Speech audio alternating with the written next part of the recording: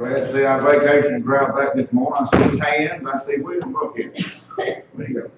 Oh, hey, you back down. I see a brown head back down. We got tans everywhere. We got sunburn. We got skin beginning to turn loose in places it's supposed to be stuck to because people didn't do what they were supposed to do. But that's all right. Even Stephen got a tan. How'd you manage that? You don't know? Okay. All right. He what? He wants to be a beach ball. Is that what he wants to do? Stephen, he would have wanted to suck on the umbrella all day? All day.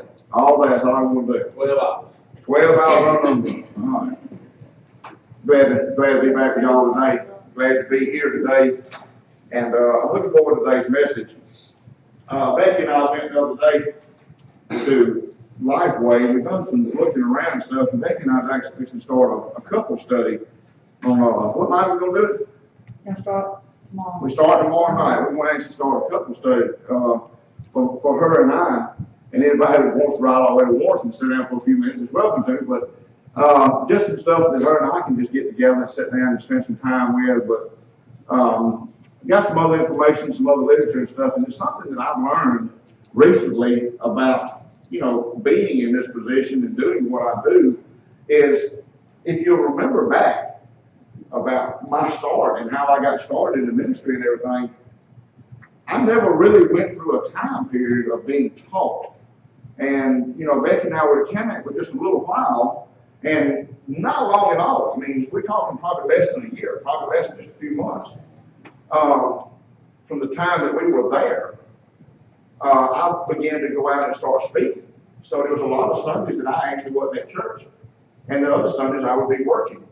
And so it really, a lot of the things that I've done, I know the Lord has blessed me with it because I couldn't have done it on my own. There's no way, because I don't know how to teach myself as far as things like that.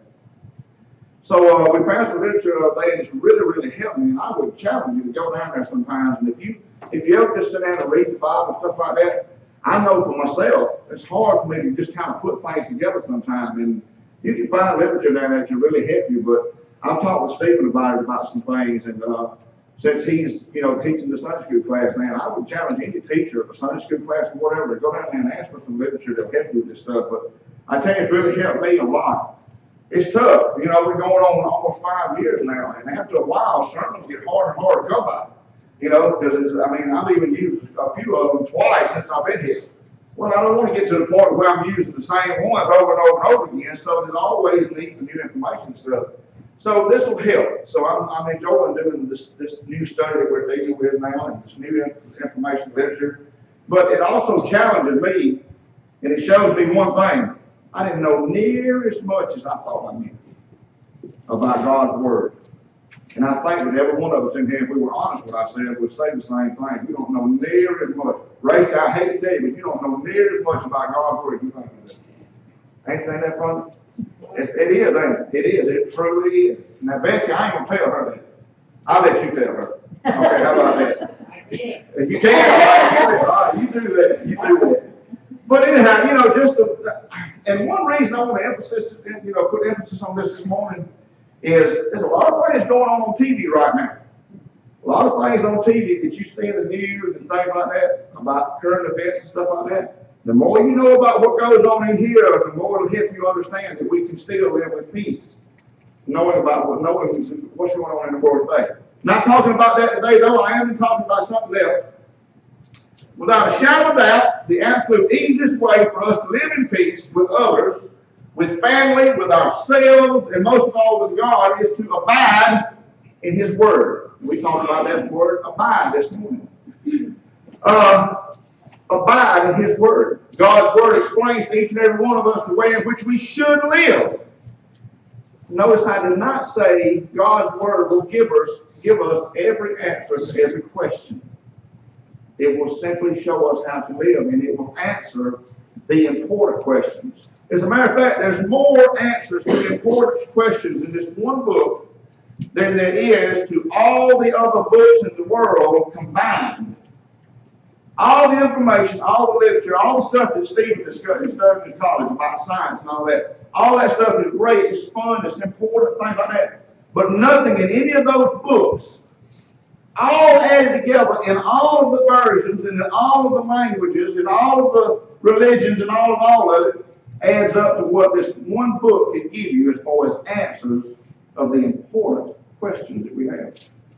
And I'm talking about the important questions now. I'm not talking about things that we think are important that are not really important.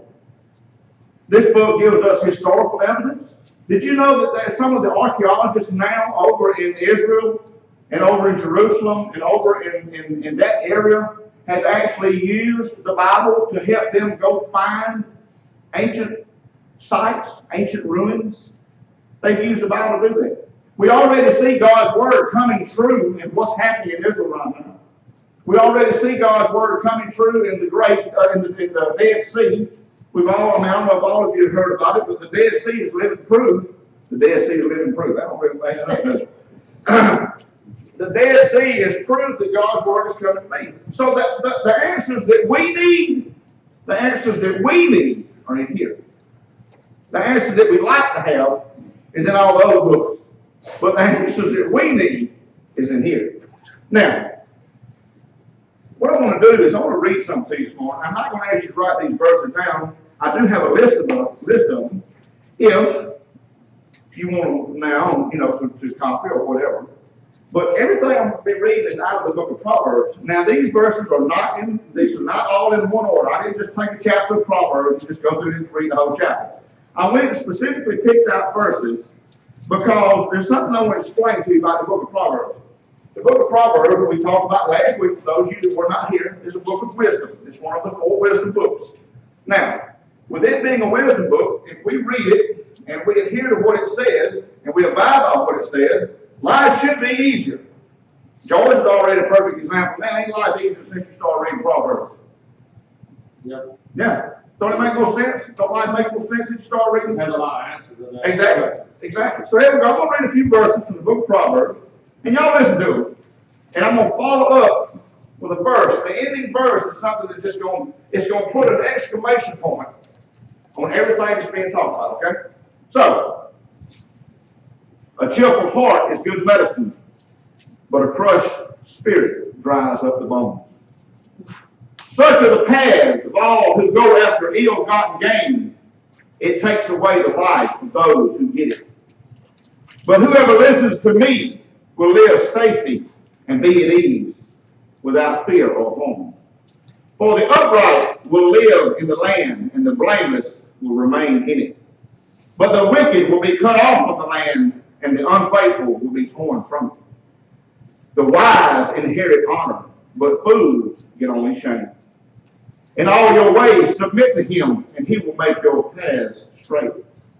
Honor the Lord with your wealth, with the first fruits of all your crops. Keep your mouth free of perversity. Keep corrupt talk from your lips. The evil deeds of the wicked ensnare them. The cords of their sins hold them fast. There are 6 things the Lord hates, 7 that are detestable to him: haughty eyes, a lying tongue, hands that shed innocent blood, a heart that devises wicked schemes, feet that are quick to rush into evil, a false witness who pours out lies, and a person who stirs up conflict in the community. Now then, my children, listen to me. Blessed are those who keep my ways. Hatred stirs up conflict, but love covers over all wrongs. Wisdom is found on the lips of the discerning, but a rod is for the back of the one who has no sense.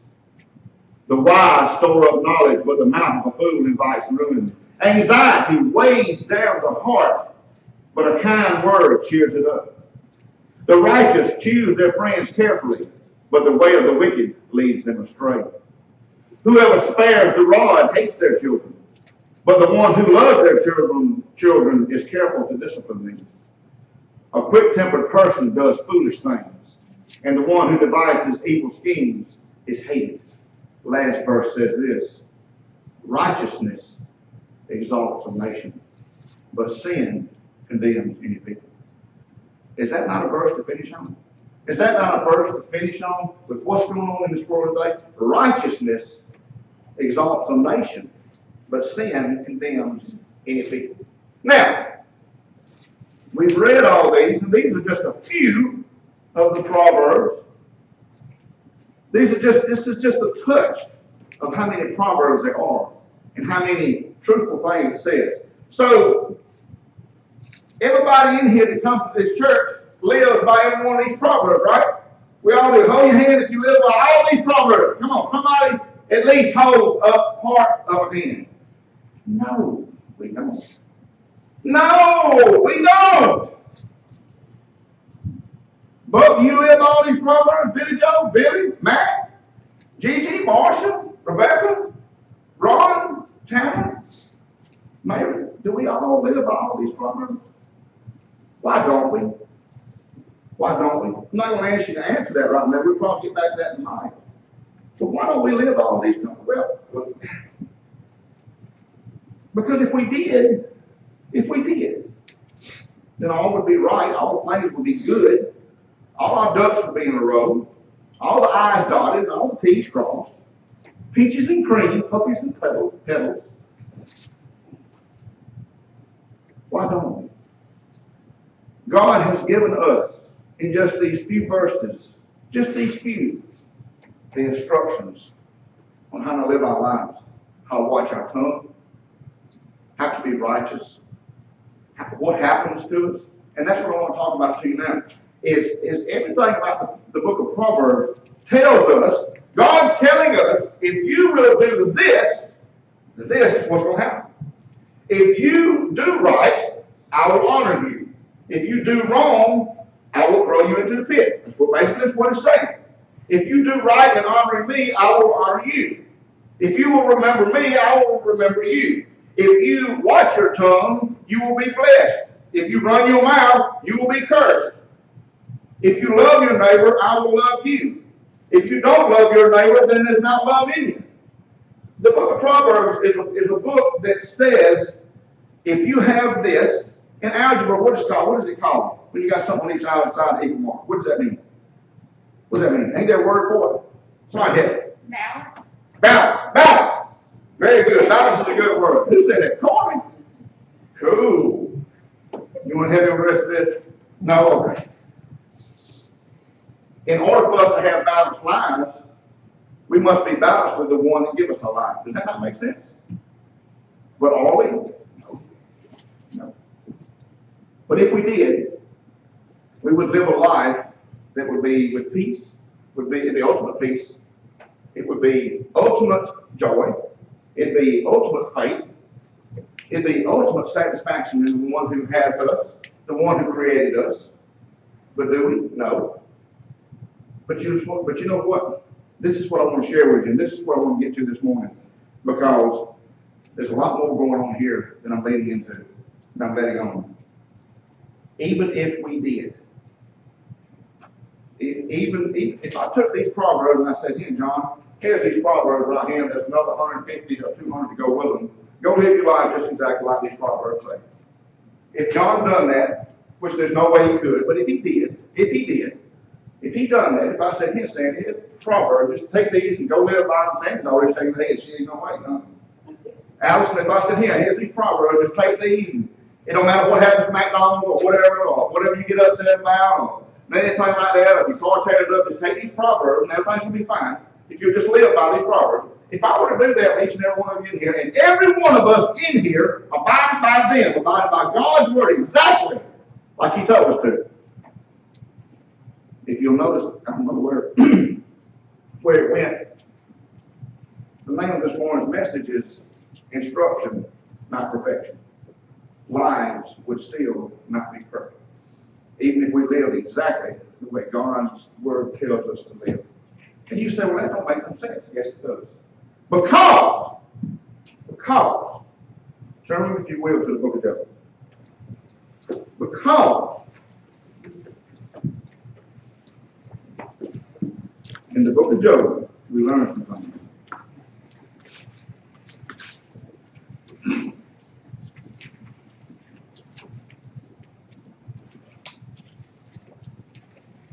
We're going to learn this morning that no matter how we live our life, how right it is, how wrong it is, how indifferent it is, how much we love others, how much we don't love others, how much we have hatred in our heart, how much we don't have hatred in our heart, how much we work for the kingdom of God, how much we don't work for the kingdom of God. We're going to learn something this morning about something that is so much bigger than us, it ain't even funny. And what we're going to learn is fixing to be read out to you. And I want to read these verses to you. We're going to be in the book of Job. We're going to be in the first chapter. I'm going to read verse 1, and then I'm going to drop down and read verses 6 through 12, okay? I'm going to read verse 1, and then drop down and read 6 through 12. Verse 1 says, in the land of Uz, there lived a man whose name was Job. This man was blameless and upright. He feared God and shunned evil. Verse 6. One day the angels came to present themselves before the Lord, and Satan also came with them. The Lord said to Satan, where have you come from? Satan answered the Lord, from roaming throughout the earth, going back and forth on it. Then the Lord said to Satan, have you considered my servant Job? There is no one on earth like him. He is blameless and upright, a man who fears God and shuns evil. Does Job fear God for nothing? Satan replied. Have you not put a hedge around him and his household and everything he has? You have blessed the work of his hands, so that his flocks and herds are spread throughout the land. But now stretch out your hand and strike everything he has, and he will surely curse you to your face. The Lord said to Satan, very well then, everything he has is in your power, but on the man himself do not lay a finger. Then Satan went out from the presence of the Lord. Let's pray. Lord, we come to you now. Father, teach us this morning. Teach me. Teach us in here what you're trying to, the message. Preach the message this morning, Lord, that you're trying to get across to us in this book. Help us to understand why, even if we live exactly according to your word, that there's just sometimes things that we don't have any control over. Father, just help us to live more at peace, knowing that you love us, knowing that you are a sovereign Lord, and knowing that one day we will begin our eternity with you for those of us that know you. And I ask these things in and through the precious name of Jesus. Amen. I don't care what you're doing in your life. I don't care what's going on in your life. I don't care if you had a hard time. I don't care if the last 2 years of your life have been just a struggle. You say you had something in your life the last 2 years, it's just been a struggle. And then all of a sudden you've gotten out of it, and all of a sudden you've come to church now, and all of a sudden things seem to be going good, and you're learning, and you're growing, and you're attending, and you're even mentioning to Jesus to other people. You're talking about the Lord. You're representing Him in a way that is glorifying His name. I don't care who you think you are in God right now, or who you actually are in God. There's always an opportunity for this conversation to take place about you. Listen to what I'm telling you. There is always an opportunity for this conversation to take place about you. You never know what's really going on with God. You never really know what's going on with God. Your life could seem so structured. Your life can seem so good. Your life can seem so put together. Your life can just be, honestly, just, even though some of us look at day-to-day things as mundane, for the most part, everybody has got wonderful lives compared to what some of the people across the ocean have. Some of the people in the cities have. Some of the people that have parents that are drug-stricken. Some of the people that are brought up in alcoholism that are just stark-raving poor right now. We all have lives in here that are really, really blessed. You never know when life is as good as it is right now, when something may happen. And let me explain something else to you. As much as you might want to know why, sometimes we never know why it happens. But let me explain something else to you. God has a reason for all of it happening. He has a reason. I want to share some stuff with you this morning. I want to share some stuff with you about the book of Job. There's some interesting things about the book of Job. For those of you who don't know a whole lot about it, let's take Job right now. Just kind of break the book down right quick. I'm going to kind of break this down until we get to what the message is this morning. First of all, we really don't know who wrote the book of Job. We really don't know. It doesn't say exactly who wrote the book of Job. We've also heard that the setting seems to be ancient. It's very possible that Job is like one of the oldest manuscripts or one of the oldest writings there was. That's on one side of the coin. If you look at the other side of the coin, in the book of Job, when it goes on, when he's sitting down with his friends and having conversation, his friends makes what you would consider, they go back and say things that they possibly have written or read in the book of Proverbs. So they may be falling back on some text that's already been written from the book of Proverbs and from some of the other wisdom books. So we really don't know. Job could either be like the oldest book, or it could be written sometime during the time of Solomon. We really don't know exactly when Job was written. Now, it's interesting about this. It's one of the few Old Testament books in which Satan actually appears. One of the few Old Testament books in which Satan actually appears.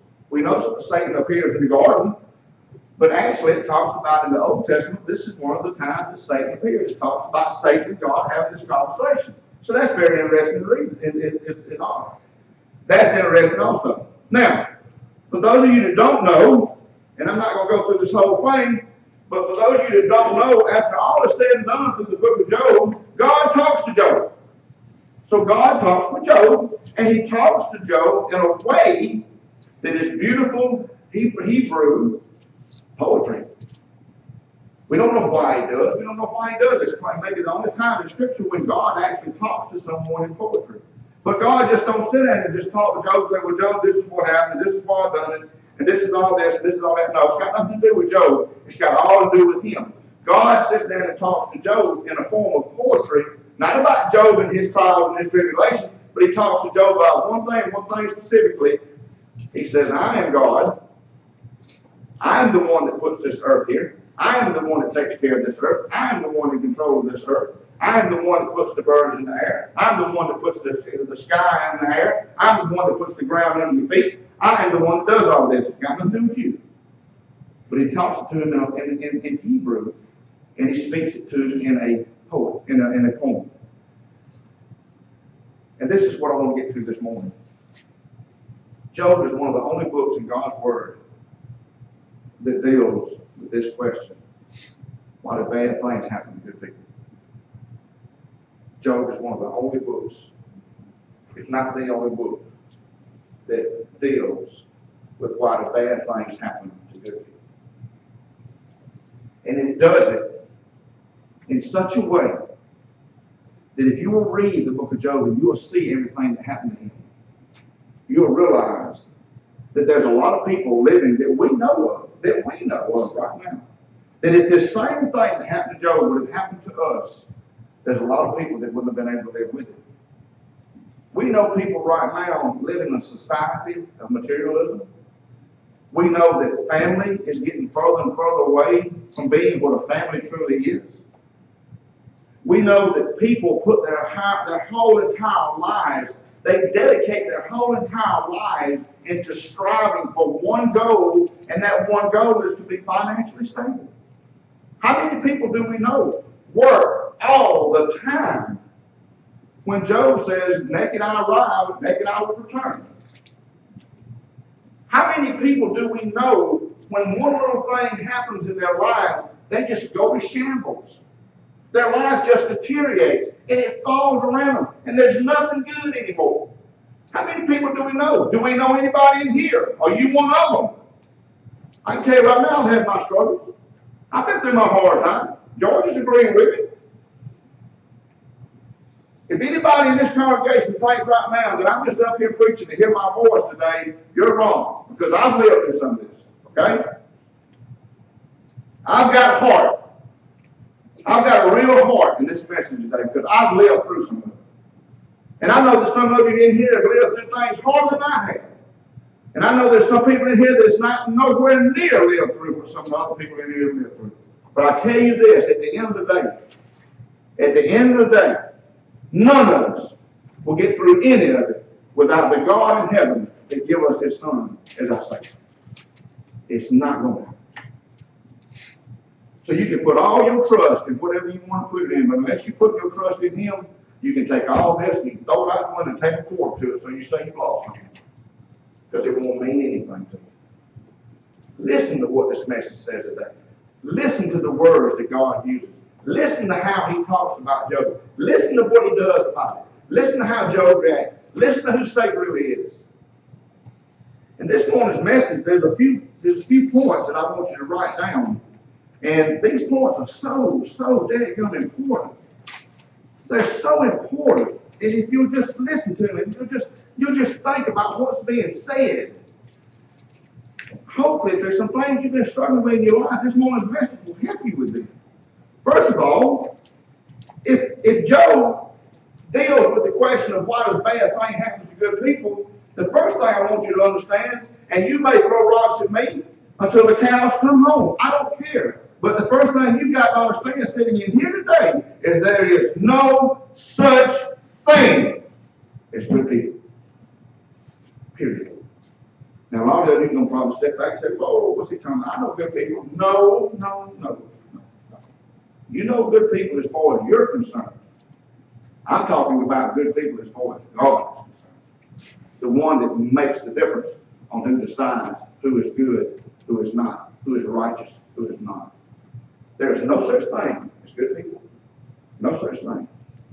The book of Romans in 3:23 tells us that all have sinned and fall short of the glory of God. All have sinned and fall short of the glory of God. When it says all have sinned, that means all. That means that as much as I love her, Becky's grandmother, which is part of the reason I'm standing in front of you today, was not a good person as far as God is concerned until she come to know Christ Jesus as her Savior. Sweetest woman you ever met in your life. I'm sure everybody in here has got somebody like that in their family. I'm sure there's every one of you right now. If I can ask you who the sweetest person is that you ever met in your life, I guarantee you somebody in here, everybody in here has got somebody in their life that they were put on that pedestal being the sweetest, most kindest, most gentle, most loving, the most good person there are on the face of the world. And you would be right in your opinion of that person, but not God's opinion. God's opinion is the one that matters, not ours. Not ours. We think because if you're not Hitler and you're not Mother Teresa, you're somewhere in between. I tell you right now that God's word says all have sinned and all have fallen short. Simple as that. Simple as that.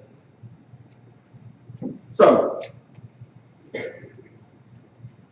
in the verse of in Job chapter 1 and verse 8, I want you to go back and I want you to read something. Job chapter 1 and verse 8. Job chapter 1 and verse 8. What's done happened is that Satan, he's wandering around, he's looking for somebody. He's looking for somebody. You know the old song, Devil went down to Georgia, he was looking for a soul to steal. You think that don't really happen? Yeah. You think that's just a song Charlie Daniels done a long time ago? By the way, that's one of the only songs I know all the words to. I can't say it quite as fast as you can, but I know about all the words now. And I know that song was set up on Charlie Daniels making this cute little song. I'm sure he won a lot of money by it. I mean, I'm sure he made a lot of money. But you know that there's a lot of truths in that song. I mean, what does God's word say a while ago? He asked, "Say what you do." He said, "I've been roaming the earth, one end to the other. I've been looking for somebody. I'm looking for a soul to steal." Do you realize that all the souls that's ever been created by a most holy God is available to either Satan or God, one or the other? Check that out. Just pretend that you're fruit on the tree, and here's your soul, and Satan's walking around, he's looking at the trees, he's walking through the orchard, and he's looking at them, and he's looking at all these souls around him, and he's noticing all these souls, he sees all these souls just hanging there. And do you realize that some of these souls, they could be souls of people in here, are willing to let Satan pick them off the branch? Think about that. You say, well, it's just a song, Charlie. No, it's Satan roaming from one end of the earth to the other, looking for souls to steal from the most holy God. So what does it say? If Satan's wandering around, he's doing all this stuff, and he's looking for somebody, God loves the ones who love him, okay? God loves the ones who love him, but God also knows that at the end of the day, even the ones of us he loves, he still gives us a choice of how we're going to live our lives with him. Then the Lord said to Satan, "Have you considered my servant Job? There is no one on earth like him. He is blameless and upright, a man who fears God and shuns evil." Well, we know by God saying he is blameless and upright that Job is considered a righteous man. And we know when God calls you righteous, you are righteous. We know that you are of the family of God when God calls you righteous, calls you blameless, and calls you upright. But check this out. Way before it gets to all that stuff, it says, have you considered my what? My servant, Job. See, God don't go on and say, well, this is Job. He's righteous. He's untouchable. He's upright. He's famous. He's rich. He's got a big family. He's got 4 cars in the garage. He's got the wonderful job. He's got the beautiful wife. He's got the most wonderful place up at the lake. He's got all the boats. He's got all the pontoons. He's got all the 4-wheelers. He's got the big old hunt club down yonder. He's got the whole 9 yards. This is Job. Look at Job. This is my Job. No. What does God say to begin with? He says, if you consider my what? My servant, Job. My servant. My servant Job. Let me explain something to you. Don't take this morning's message as if I'm just talking to the ones that have had loss in their life. Okay? Everybody in here has had loss. Some way more dramatic than others. Way more detrimental to what the spirit can receive and what the spirit can live with than others. I'm not talking about just someone that has lost someone. I'm talking about life. I'm talking about everyday, day-to-day life. I'm talking about what happens on our job. I'm talking about what happens in our house. I'm talking about the arguments behind closed doors. I'm talking about the adulterous thoughts that goes on behind doors. I'm talking about anything that's in your refrigerator. I'm talking about anything that you look at when you look at magazines. I'm talking about anything you look at while you're on the internet. I'm talking about anything that affects you in a way that you become something that God can't use. A lot of people want to just throw it up and say, well, this happened to me, and I can't believe God let this happen, and I'm done with it, so I'm just done with him. He can just take it whenever he wants to.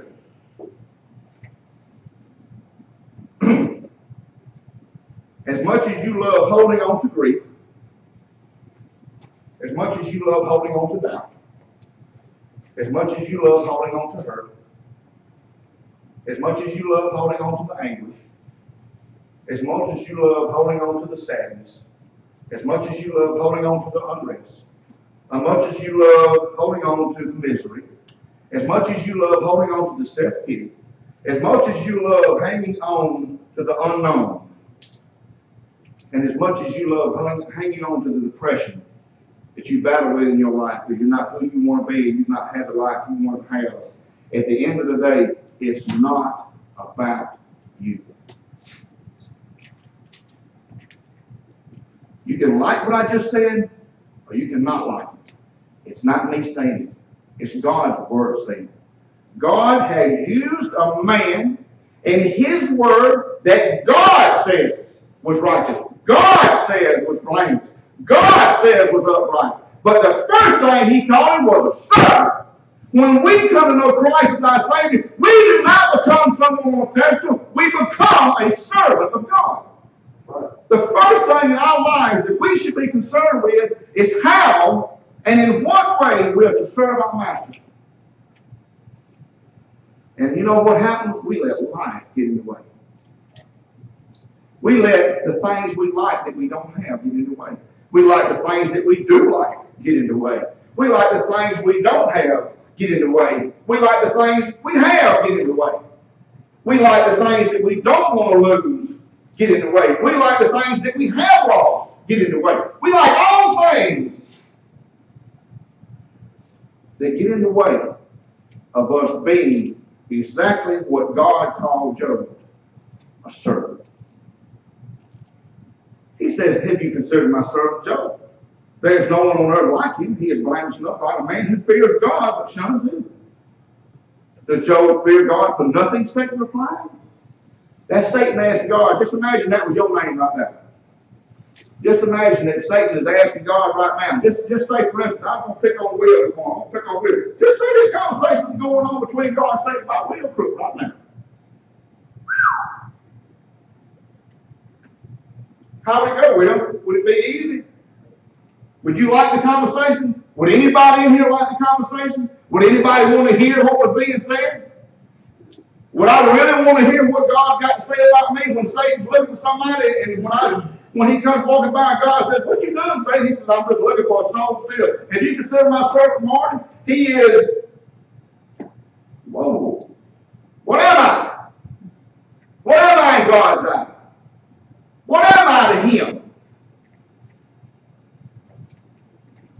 What are you to him? God considered Job first before anything a servant. And until we take on the attitude of a servant, the rest of this stuff that he called him means nothing. And until we take on the attitude of a servant, all these things in our life to bring us down will continue to bring us down. Because at the end of the day, if we know Christ as our Savior, you just put yourself aside and you've allowed him to become the master, and you are not the one that matters anymore. It's him. Not you. It's him, not me. It's him. Do you realize right now, sitting in this church, that God may be wanting to do something in your life, but he's going to have to go talk to Satan before he can do it? Do you think no time in Scripture that something bad happens just so somebody can get a word in edgewise? Does anybody know about the Scripture where the man wants to talk to the man? I can't remember the names. Don't ask me to. You know, I ain't good at that part. That's where my uneducatedness comes in there. That is a word. Uneducatedness is a word. When the man wants to talk to the man says, I ain't studying you. The man wants to talk to the man says, I ain't studying you. He says, let me talk to the man. I ain't studying you. Leave me alone. What does the man do? He goes out and burns his field. Where is he at? He gets an opportunity to talk to him. But he had to burn his field to get to him. Careful where your field's at right now. Careful where your life is right now. Careful what you're paying attention to right now. Careful what you put your interest in right now. Careful what you put your dedication into right now. Careful what you put your heart into right now. Because there may be a conversation going on. And it may sound something like this. Satan, what you doing? I'm just roaming. You think Satan is just like a catfish? It's just like a catfish. Don't forget this. Catfish. Bottom. He's a bottom brother. He's just kind of wandering around. He's wandering around. What's he got? He got these tentacles hanging outside like this. I heard old telling one time. Some people just make up the biggest lies you ever heard in your life.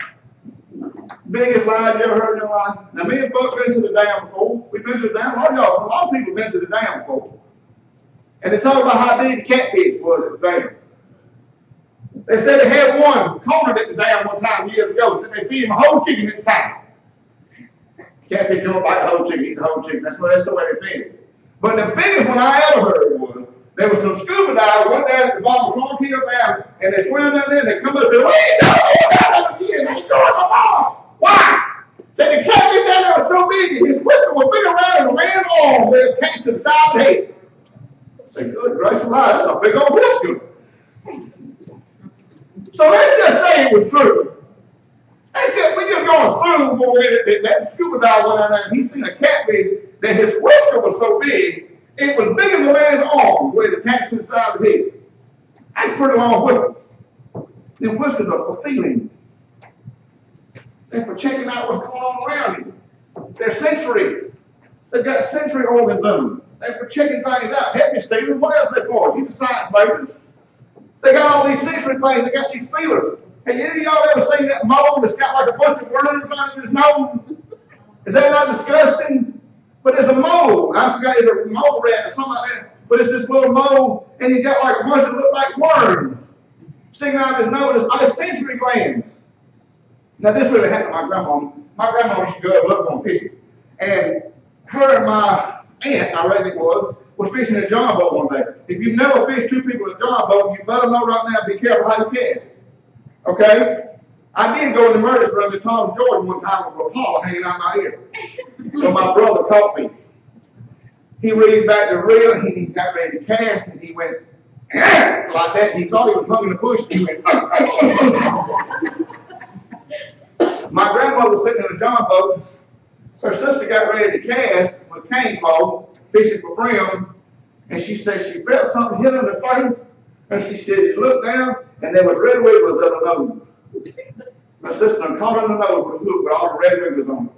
So there she was with a hook with red wigglers on it. It's like that mole thing. Sensory organs. We got all kinds of stuff going on. But the point about it is, I don't know how I got off on that. Satan's got, instead of having these sensory organs, man, he's making a wonderful face right now. It's just a lovely little face. He's just making a face. It's true. It's a mole that's got these things. Satan not only has got feelings of his own, guess what else he's got? He's got demons. He's got demons. And what are they looking for in us? They're looking for weaknesses. What are they looking for? They're looking for sad moments. They're looking for depression. They're looking for hurt. They're looking for hatred. They're looking for scorn. They're looking for someone that's jealous. They're looking for someone that's holding a grudge. They're looking for all these things. You know why? Because a demon can get in there and Satan can work his demons in the way. He can just get to us and he can take a molehill and make a mountain out of it. And just as soon as that starts happening in your life, God cannot use you. But I tell you this, regardless of what's going on in your life, how much you've lost, how much you've suffered, how much you will suffer, God has something for you to do. He has something for you to do. Now, one or two things could be going on. Right now, in your life, is about God wanting to do one or two things. If something's going on in your life or has been on in your life, it means God either trying to do one thing and that's reach you, or either trying to do the next thing and that's use you to reach somebody else. We talked last week about the character of a person. The only way you know a person's true character is when you see that person in a real life event and see how they live through that real life event. You'll never ever know who the best baseball player is until you see him get on the field and watch him play baseball. You'll never ever know who the strongest person is in the world until you see him reach down and pick up more weight than anybody else. You can have titles all day long, but you cannot have character unless you have been through it. You cannot. In times like this when we struggle, in times like this when we're depressed, in times like this is time for us to be building character in our Savior. We're supposed to be growing in our Savior instead of depressing and becoming nothing in our Savior. Do we struggle with it? Yes, we do. Yes, we do. My fish will lose a muscle. The third thing I want to talk to you about, if you can get past holding on to all this and let God use you, the third thing I want you to talk about is I want you to turn over to chapter 2 and verse 7. Chapter 2 and verse 7. Now, what has happened is, Satan has come to God and he says, God, I want to take everything he's got. And I want to see if he'll still praise you. Well, guess what? Satan come in, he took everything Job had. Took his family, he took all his possessions, he burned his houses down, he took everything away from him. And Job still stood firm in God.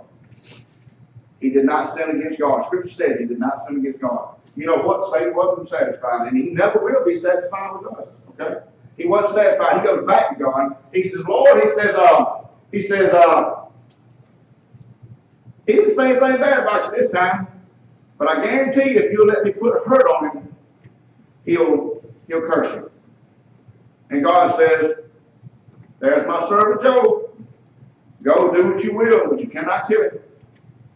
So Satan brought on sores, and he brought on pain, and he brought on anguish, and he brought on misery, true misery.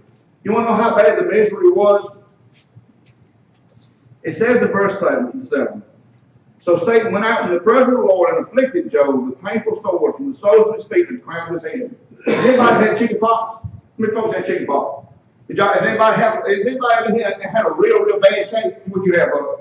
Yeah, I was in the hospital. Really? You get them in your mouth? Ears, mouth, nose, yeah. Did you get them in your mouth and all that? Who all got them in your mouth? That's messed up. What about your eyes? Anybody get in the eyes? Okay? Chicken pox are really messed up, okay? And I'm not looking at getting forward and getting older because they say that you got the chicken pox thing, you can have shingles. Shingles don't appear to be too nice either. None of this compared to what Job had, okay? None of this. If you can imagine a little chicken pox, leaving a scar, and they will. I've seen people that have been scarred from them. That's nothing compared to what Job had happened to him. So let's read on a little bit more. This is how bad it was for Job.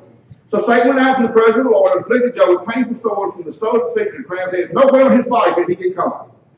Then Job took a piece of broken pottery and scraped himself with it as he sat among the ashes. That's bad, folks. That's bad. That man's in misery. He's trying to get them sores off of him. He's done took a piece of broken pottery and trying to scrape this thing off of him, trying to get rid of it, trying to get some relief. His wife said to him, "Are you still maintaining your integrity? Curse God and die." It was so bad she basically told him, "Look, enough is enough. You know you're going to be with him. Just go on and just blaspheme God. Go on and cuss at him so he'll go on and take you out, and you ain't got to keep living in this." That's what she told him. That's what she told him. "Why don't you just curse God and die?" He replied, You are talking like a foolish woman. Shall we accept good from God and not trouble?" In all this, Job did not sin in what he said. Folks, I want to explain something to you. I want to share something with you right now. Did you know that the book of Job could have stopped right there?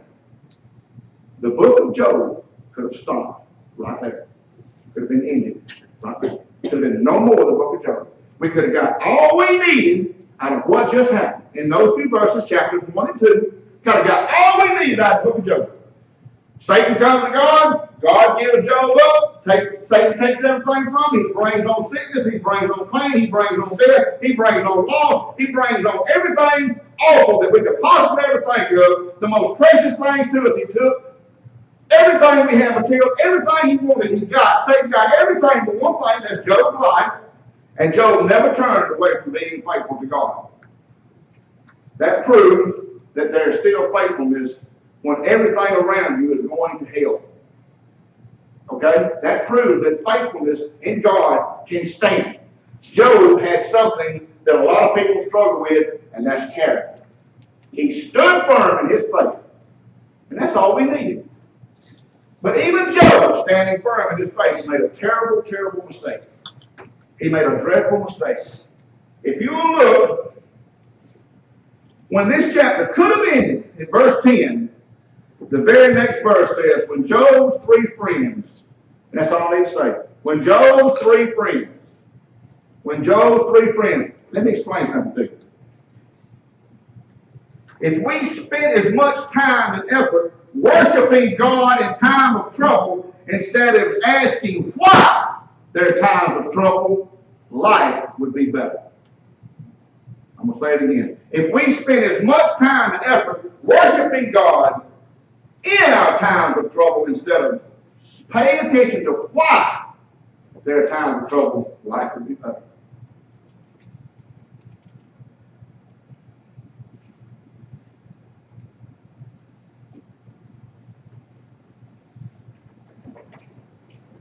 If we would worship God the way He truly wanted us to, there would be glory in our lives rather than selfish, unanswered questions. Because we all have them. God is meant to be worshipped, not analyzed. Job would have been fine if he stopped there, but he didn't. And all it done was bring on more agony.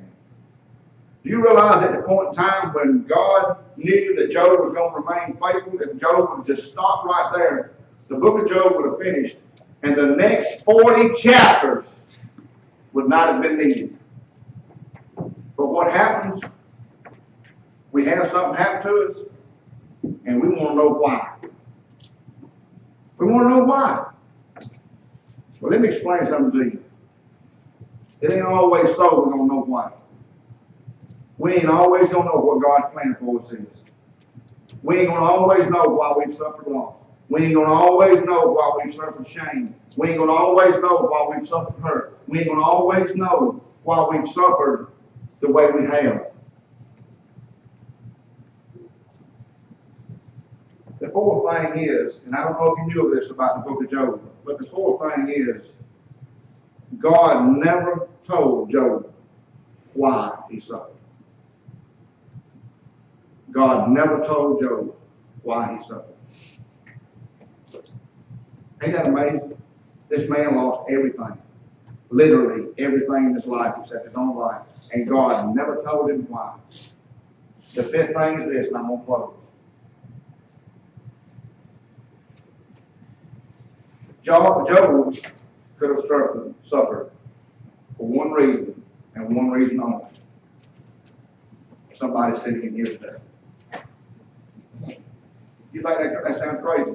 This could have been 10,000 years ago. But do you realize that Job's suffering 10,000 years ago could have been only for one person sitting in this church today to learn that faithfulness in God through His Son, Jesus Christ, is more important than anything else on this face of this earth.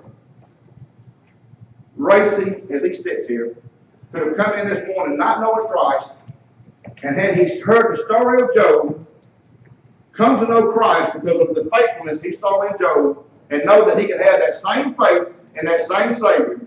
And do you know that Job would have went through everything he did just for Racy 10,000 years later? I want to ask you this, and then we're going to close. Are you prepared for the conversation that God and Satan may be having with you about you right now? And if you're not prepared, would you be willing today to open your heart to a God that loves you, to just simply talk to you? Because if you're not, this whole morning's been for nothing. I challenge you right now to know where you're at in your life with the Lord. I challenge you to look at yourself and say, what if God and Satan is having this conversation about me right now? Am I prepared for what Satan has to deal with? Let's pray. Lord, we come to you now. Thank you for this time. Thank you for this opportunity. And Father, I raise this up to you. I raise this message up to you. And I raise each and every one of us in here up to you, Lord. For if there's one in here right now that needs the type of faith that Job had, Father, help them understand that the only place they'll ever get it is through the Son that you give on the cross. Father, for the ones of us in here that struggle with loss, struggle with temptations, struggle with trials, struggle with tribulations, Lord, help us to understand we don't need to fall apart. We just need to fall at your feet. Because at the end of the day, you are the one that's going to hold us together. Father, for the heart in here that needs Jesus, I ask that they're ready to open up to him now. And I ask these things in and through the precious name of Jesus. Amen.